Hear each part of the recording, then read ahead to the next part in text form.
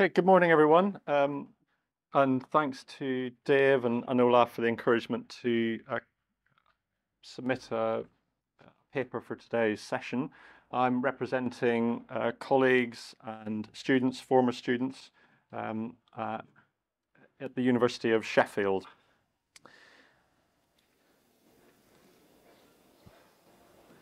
Standing within an enclosed later prehistoric settlement above the village of Racheb, Gwynedd, around this time last year, we were debating how to complete a survey of the enclosure.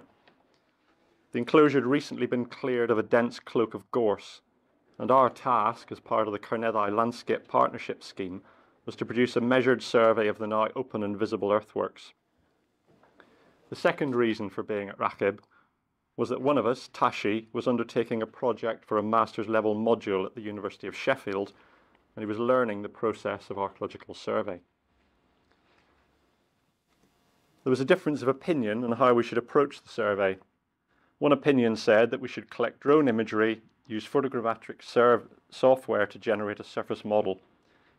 Tashi could then use the model to identify the archaeological features, check them on the ground, and add interpretations to a version of the model.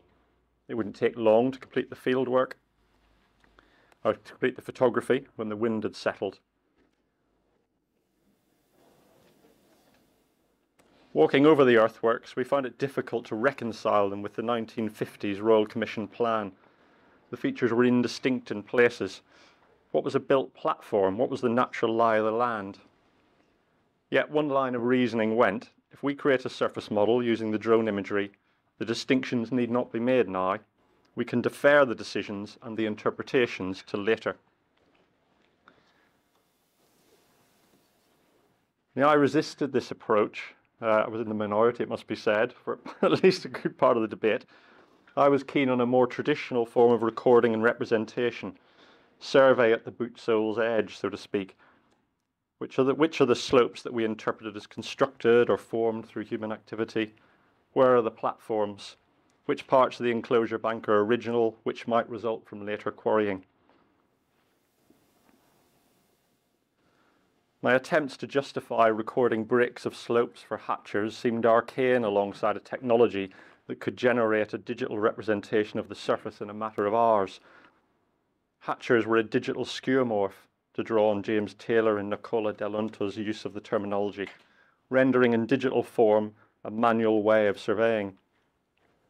Why spend time interpreting and recording the earthworks as a hatcher plan?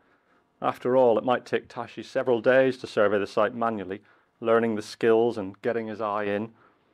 In that time, weather permitting, we could visit and create models of 4 or more enclosures. Our task in this paper is to explain, justify even, why our answer to this debate and similar discussions in recent years has been to implement survey strategies that combine aerial and ground-based observation and recording.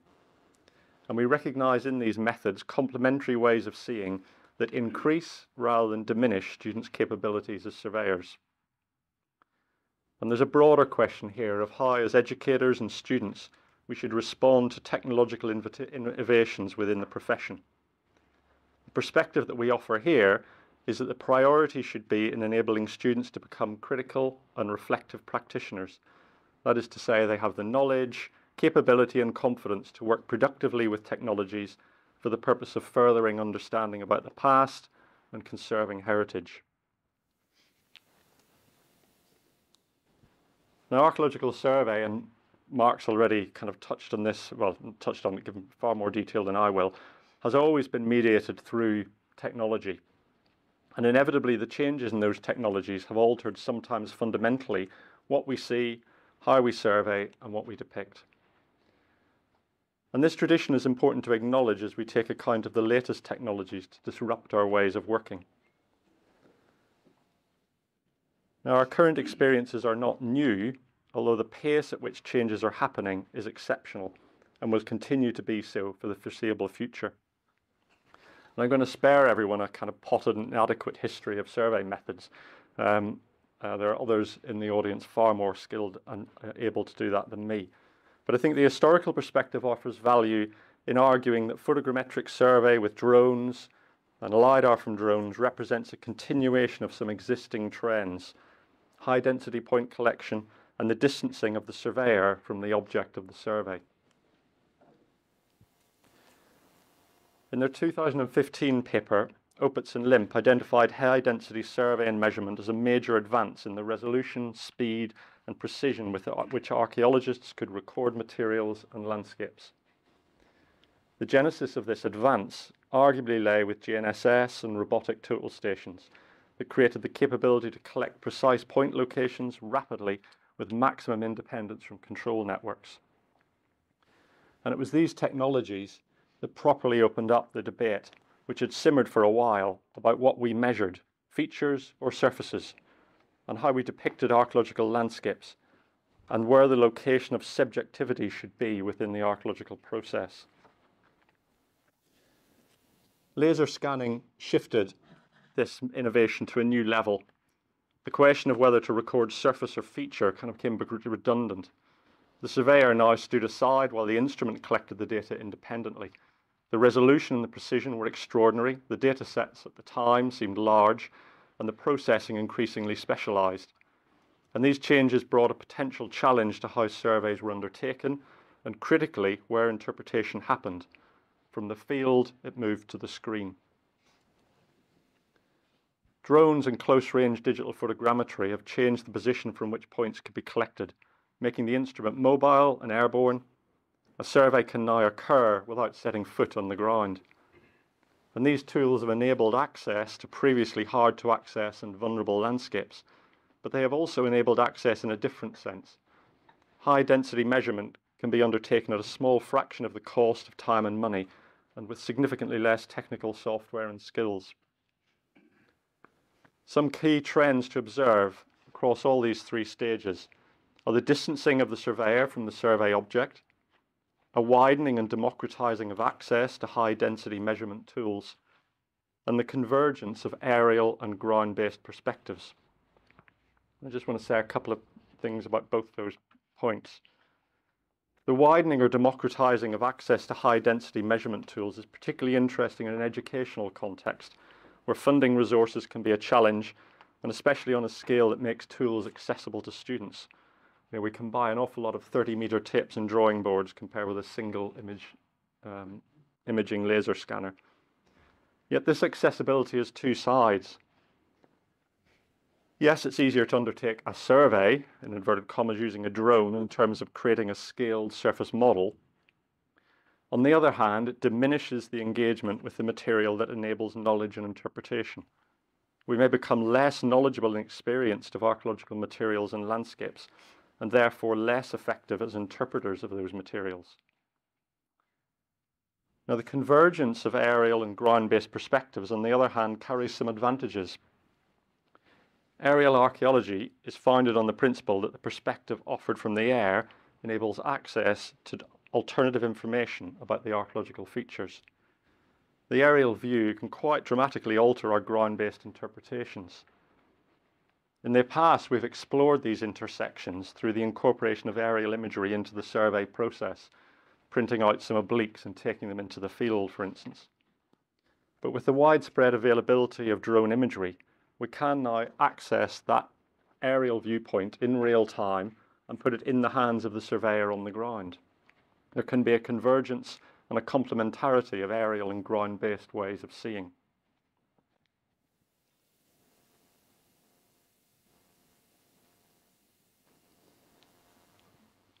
So how should our working protocols and educational programs respond to these technological changes? One approach is to modify the syllabus. Add the new methods by either taking away or diminishing the importance of other methods. A new class or workshop, a new section to the reading list.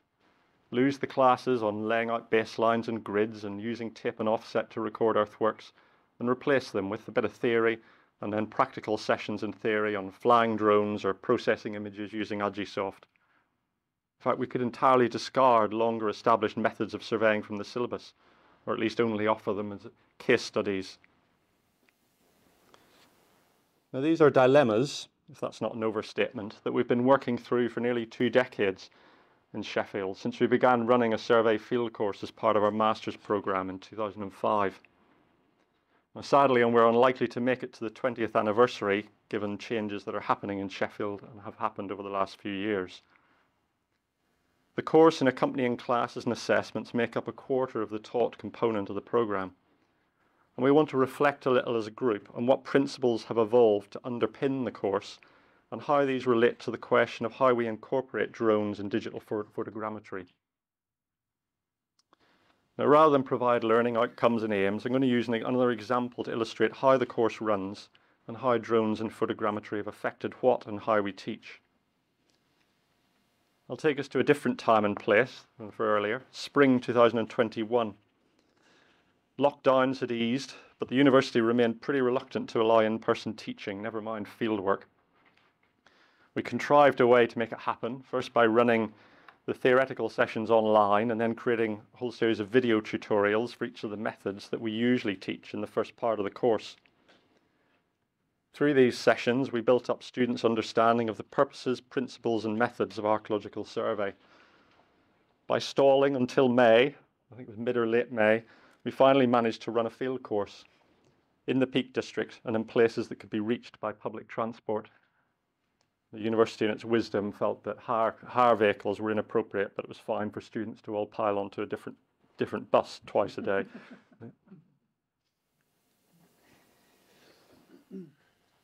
Netherhaddon is the location of a medieval settlement that was abandoned by the 15th century and is possibly around the time that Haddon Hall, which is on the map there, Haddon Hall's Deer Park, was established.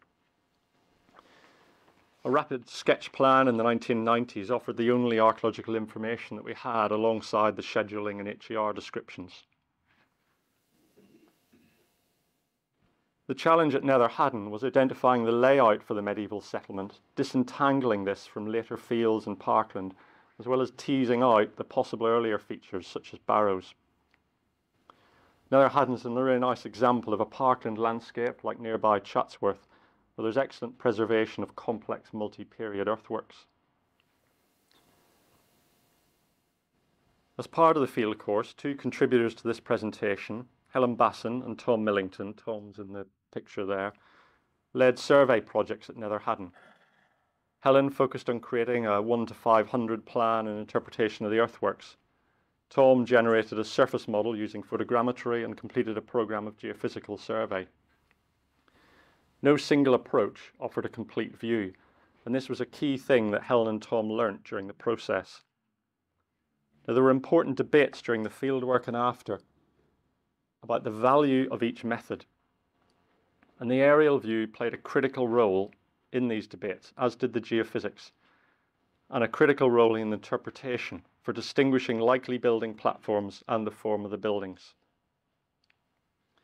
And a key observation we want to make is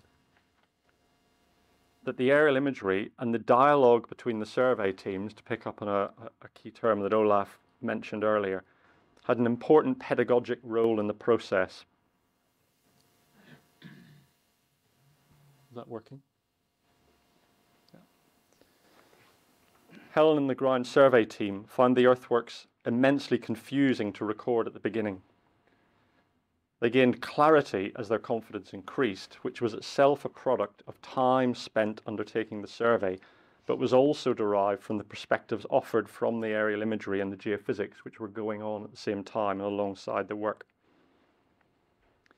At Netherhaddon, working from the ground up and from the air down led to a new interpretation of the earthwork features and to Helen and Tom presenting their work at Derbyshire Archaeology Day.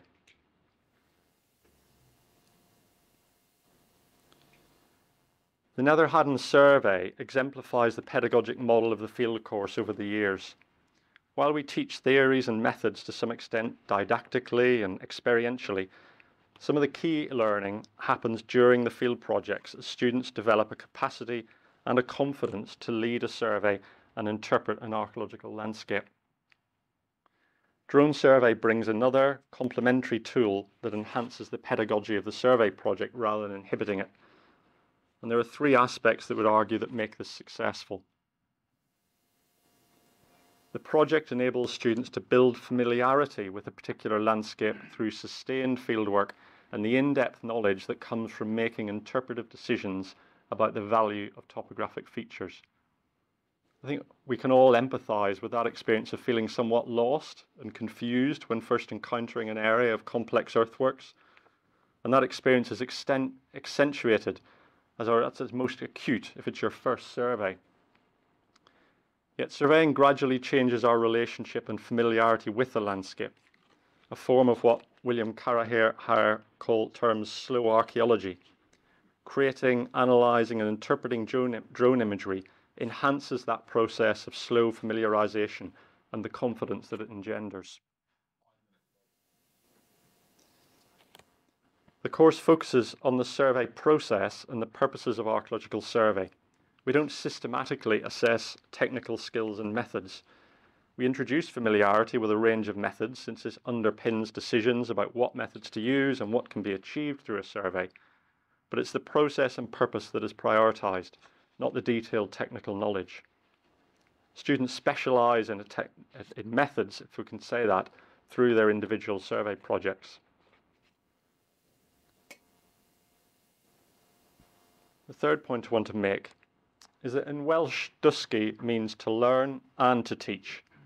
And I think this ably reflects how the field course develops by breaking down the distinctions between learning and teaching and learner and teacher. This builds genuine collaborations through communities of practice, as Angela Brew terms them. The options for drone survey at both Racheb and Nether Haddon facilitated debate and brought complementary perspectives together. In essence, it aided a dialogue within the survey team and between the different forms of data that they were producing. To offer an overall characterisation, I'd say the survey course and the fieldwork project develop the students' capacities as critical practitioners, learning to see problems from different points of view. They can recognise and explain the terms in which they create interpretations about the landscape. These critical perspectives emerge because we switch our positions in relation to the landscape and in relation to the technologies that mediate our viewpoints. The drone imagery offers a different tool for achieving these differing viewpoints or ways of seeing. It encourages dialogue and criticality.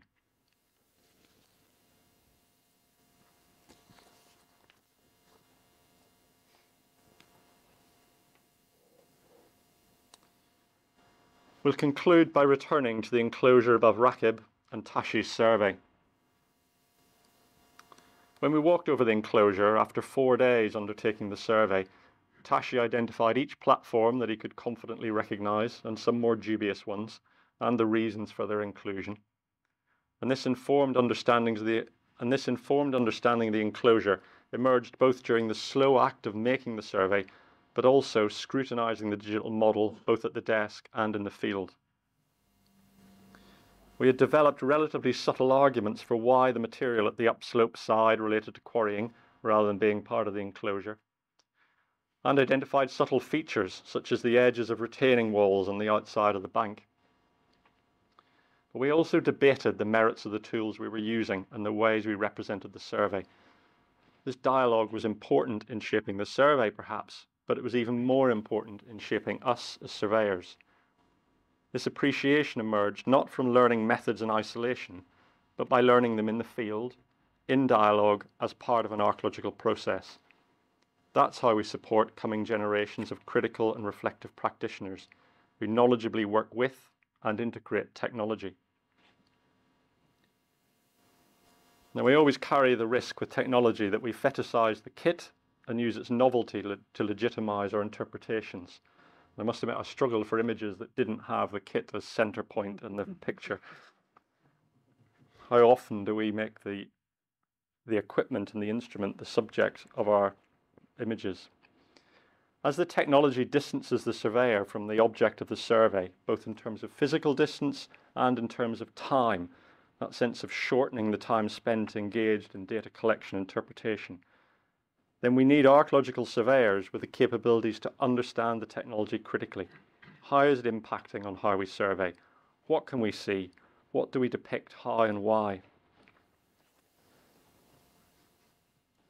The imagery created from drones, the ways of seeing that they enable, bring a new dialogue into play, but they do not change the fundamental need for surveyors to be foremost critical practitioners.